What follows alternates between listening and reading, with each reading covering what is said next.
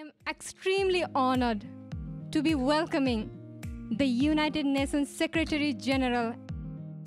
We have precious little time, and what you are doing is exactly this.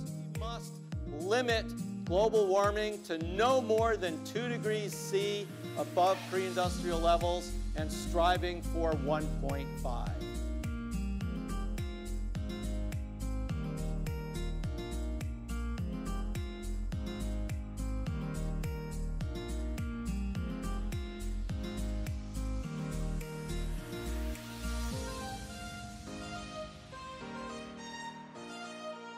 You are the governments, the political parties, the corporations, industry and commerce, food, land, and ag come together despite the many differences you have as 6 groups. I ask you to take the measures to safeguard the future.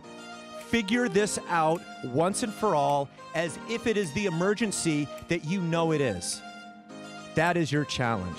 How are we going to do this? We're going to do this no messing around. Plenary rounds, and when we achieve our goal of well below 2 with an effort to get to 1.5, then we're going to talk about what happened, how you messed up and how you did well, what you learned, and what you as individuals are going to do about it to make that vision happen.